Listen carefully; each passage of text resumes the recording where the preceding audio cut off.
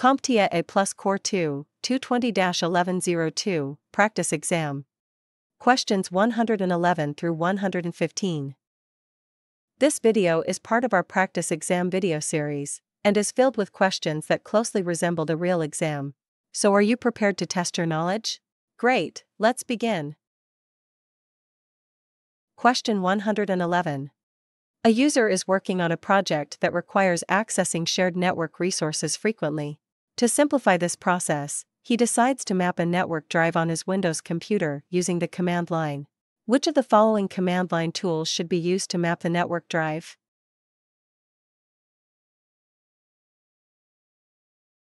The answer is B. NetUse. The NetUse command is specifically designed to connect a computer to shared resources, such as network drives and printers. This command allows users to assign a drive letter to a network location, making it accessible as if it were a local drive. By using NetUse, the user can efficiently manage and access the network resources needed for their project. Additionally, the command provides options to view existing connections and disconnect from network resources as needed. Question 112.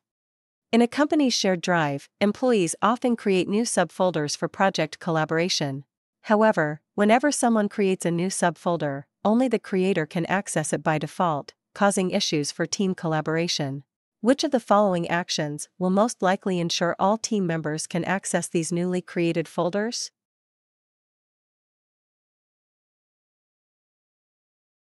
The answer is C. Enable inheritance. Inheritance is a feature that allows new objects, such as subfolders, to automatically adopt the permissions of their parent folder.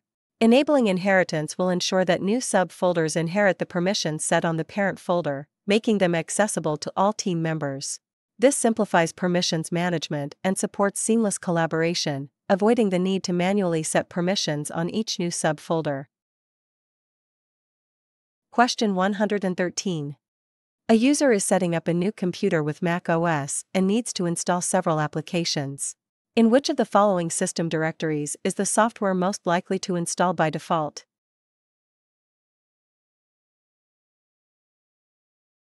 The answer is A. /applications. The default directory for installing applications on Mac OS is /applications. This directory is specifically designed to house applications, making it easily accessible for users to find and launch their software.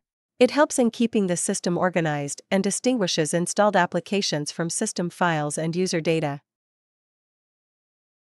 Question 114. A client contacts a tech support center seeking assistance with a malfunctioning software application. Which of the following techniques should the technician use to properly evaluate and address the client's issue?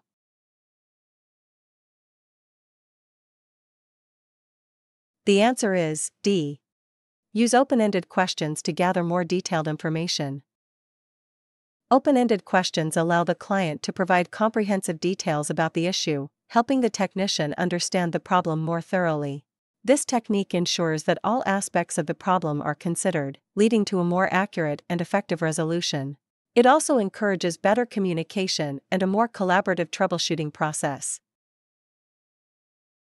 Question 115. A small business owner is configuring backup solutions for their office computers. The primary goal is to make the restoration process as straightforward as possible in case of data loss. Which type of backup should the business owner choose?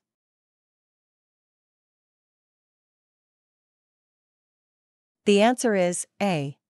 Full.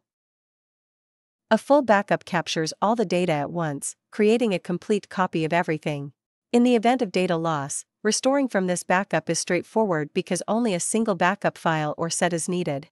This eliminates the need to piece together data from multiple incremental or differential backups, simplifying the recovery process significantly.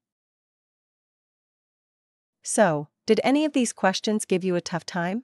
Don't worry if they did, it's all part of the learning process.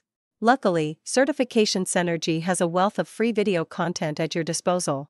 To stay connected with our latest IT learning resources, just give a quick click on the subscribe button. This simple action ensures you're always updated about our newest video releases.